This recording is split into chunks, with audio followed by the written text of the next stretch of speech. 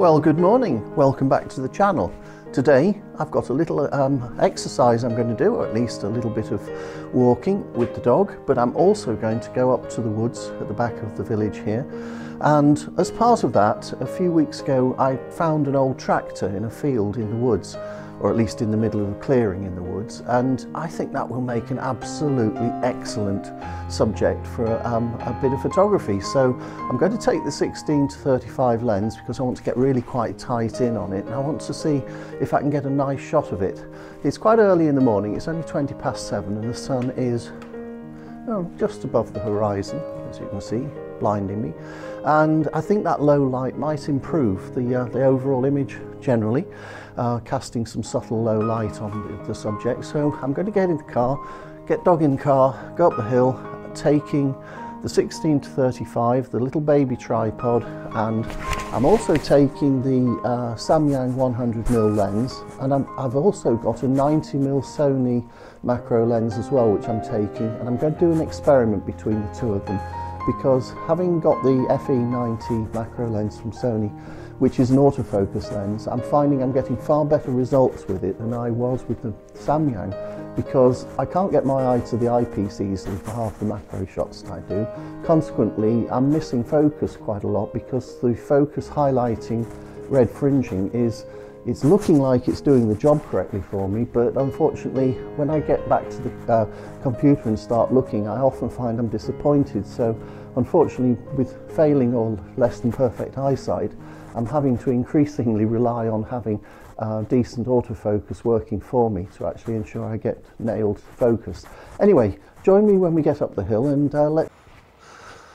well, it's a bit bracing up here this morning. I think it's hovering around 0. We've had quite a bit of frost over the last few mornings.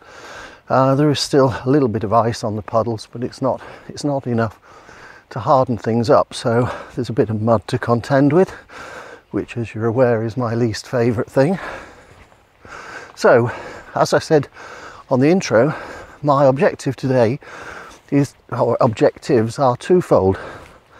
The first is I want to put the 16 to 35 on, and at probably 16 or 18mm, get really quite tight in on this little tractor, which is sitting minding its own business in the woods here, and by getting close into it, I'll be able to demonstrate how the focal length being really quite wide, or at least the angle of view being wide, the focal length being quite short, produces an overemphasis possibly, or at least an increased emphasis on the actual subject matter, in this case the little tractor.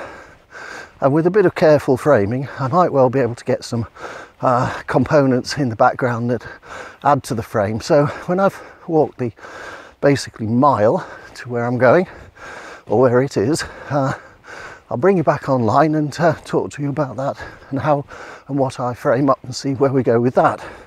But the second part to today is that the Sony 90mm 2.8 FE auto macro lens, autofocus macro lens, that I've just acquired. I had one before about 3 years ago and I loved it, and I didn't use it that much, which is probably true of most of the lenses I've got, but to be honest, does that really matter, as long as they're there when you need them? The rather inexpensive Samyang 100mm that I bought about a year ago now, I've been very happy with it, except on occasions I found that I'm not hitting focus properly, and being a macro lens, focus really is quite an important thing, and I've come away from several attempts to use it a little bit dissatisfied with what I've got, partly because having such a narrow depth of field, even at quite small apertures, it's if I don't get the focus perfectly right and take enough shots to focus stack it, the focus stacking fails and I end up with sort of blurry or out of focus areas in between the parts that are in focus, and I can't be doing with that. It spoils the shots and consequently I get an unusable image.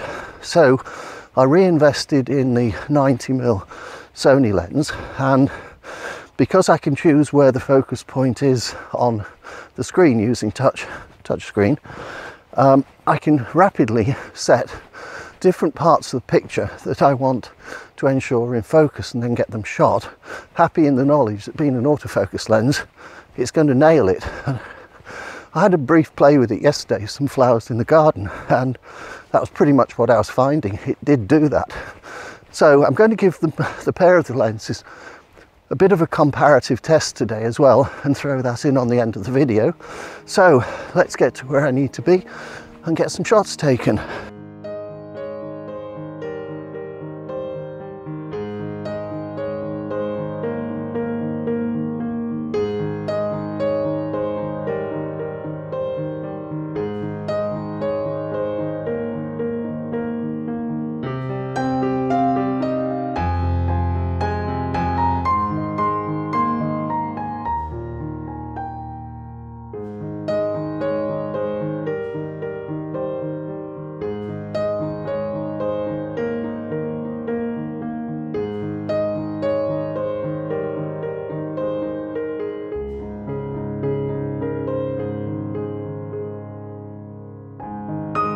Well, as I was saying back at the house, the lighting conditions are quite low, the sun's quite low, and it's quite warm still in terms of light colour, and it's actually lighting up all these trees at a low angle. So if I spin you around, let you have a look at all those beautiful shadows crossing the track here, and also these trees lit up by the early morning sun. Absolutely stunning. Might just stop and take a picture of that. Which isn't part of the video, but I might just do it anyway, sheer hell of it, because we're only here to take pictures and that's part of the fun, so I'll do that.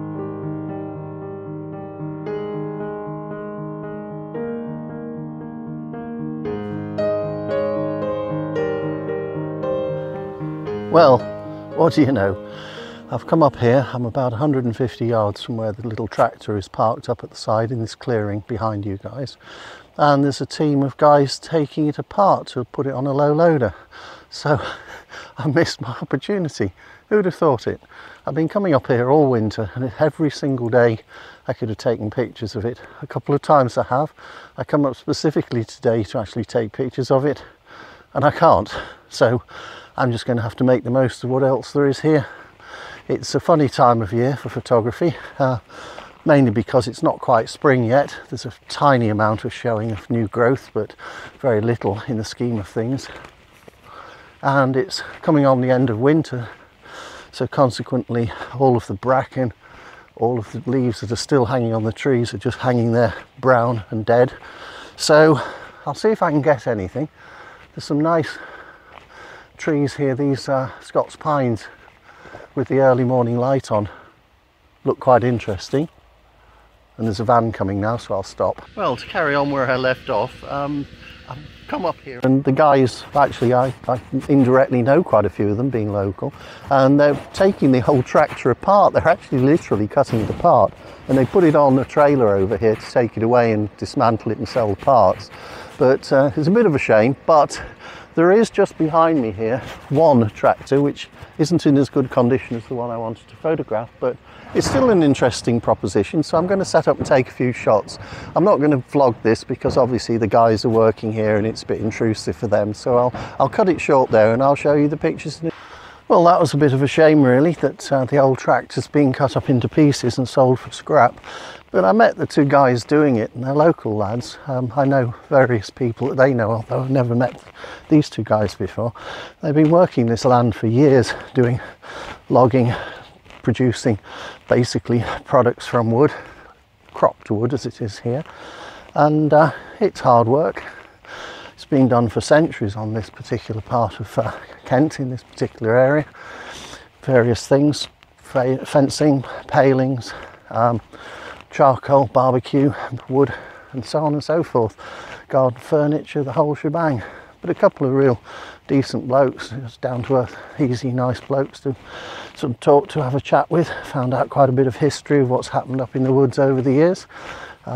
Pointed out that there'd been a big fire, which I didn't know about, although I've lived here for 30 odd years, which took out half of the stand of these Scots pines that I often am inside and photographing.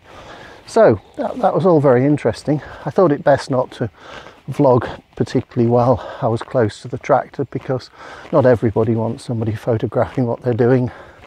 It's not to everyone's taste to be on a camera. Personally, I'm increasingly finding it easy to be talking to camera, but a lot of people are a bit nervous. I was at the start when I started this channel, but time changes, things move on. So I'm going to go back. I'll put a picture up of the tractor that I intended to take more pictures of, but now it's in a series of pieces, so it can't really be done anymore. Anyway, I'll put the pictures up now, or at least in the next few seconds, let you have a look, and comments as usual would be appreciated, and also a thumbs up if you like the channel, because it does help. It gives me more confidence that people are enjoying the material I'm putting together, and that makes it easier for me to carry on. Anyway, thanks very much for watching, and we'll move on and upward.